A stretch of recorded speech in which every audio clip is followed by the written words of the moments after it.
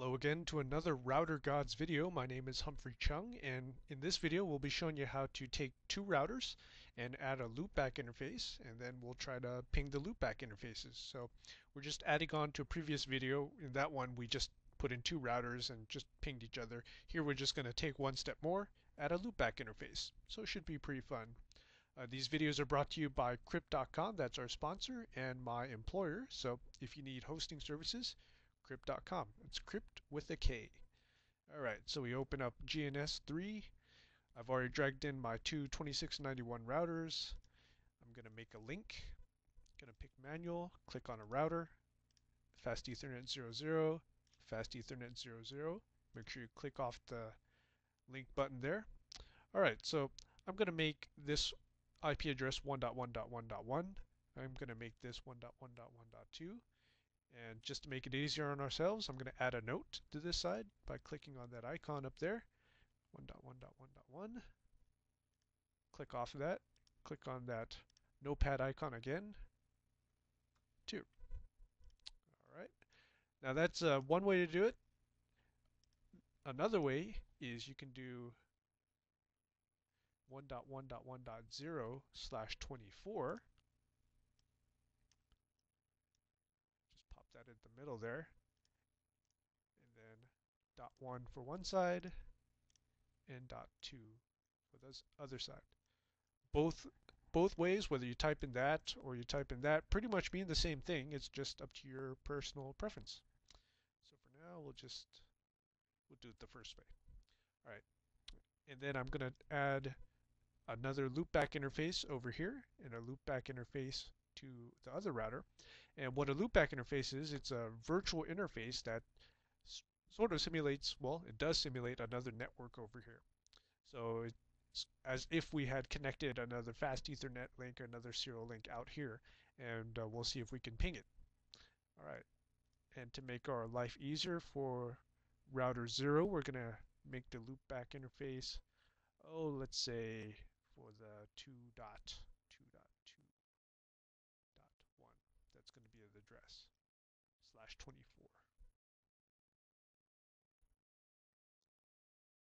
And these /24s. Okay, for router 1, going to make that loopback interface, let's just do 3.3.3.3/24. All right, so enough of that. I'm going to start up the routers and open up the consoles. I'm going to pause the video so you don't have to wait that long for everything to come up. All right, we're up and running with our two consoles windows open and the routers are started up. I'm going to minimize the second router. Okay, I've got my first router up. I'm going to go through our basic configuration, and if you don't know what that is, go and look in the previous videos. I'm just going to do it without explanation. Conft line con 0, logging synchronous, timeout, exit.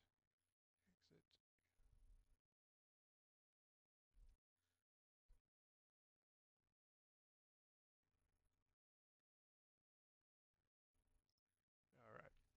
Okay, we're going to set up our first Ethernet interface. Well, our only Ethernet interface. Interface fast 0/0, IP address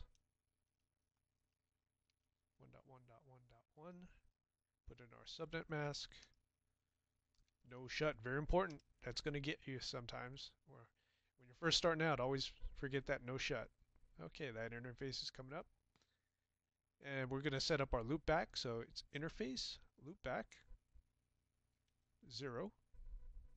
You could pretty much use whatever number you want, but let's make it easy. Interface loopback 0. That comes up. Notice I didn't have to do no shut because this is a virtual interface. It just starts automatically. Give it an IP address, 2.2.2.1. Have to give it a mask. All right.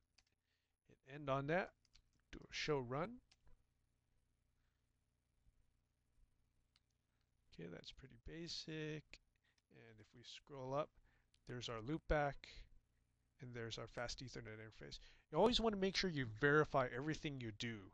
So anytime you make a virtual interface, or anytime you make a routing change, You always want to verify it. So another way to do it is, remember we set that alias over here, alias exec s show IP NPR. If I hit S, I see my fast Ethernet 0/0, and I see my loopback interface. So from the router, I should be able to ping my loopback interface. If I can't, that means I'm in big trouble. And bam, it pings. So good job on router 0. Going to minimize that. Go back to router 1. Okay, no there. Go through our basic configuration again. Enable conft hostname R1, no IP domain lookup, line con 0, logging synchronous, no exec timeout, exit alias exec s show IP NPR. Okay, we're going to do our interface here, interface fast 0/0, IP address 1.1.1.2. And what do we type here? You guessed it, it's no shut. We're going to go into our loopback interface. Interface loopback 0, give it an IP address 3.3.3, and our subnet mask. And out of there, do a S to show IP NPR. We've got our fast Ethernet, and we've got our loopback. Let's see if we can ping our loopback here. Okay, we've got a success, and I should be able to ping the other side. What was the other side? If we move our window here, that's another reason why we put the IP addresses. It makes life a lot easier. So we have the other side of 1.1.1.1. I should be able to ping it. And there we go. Okay.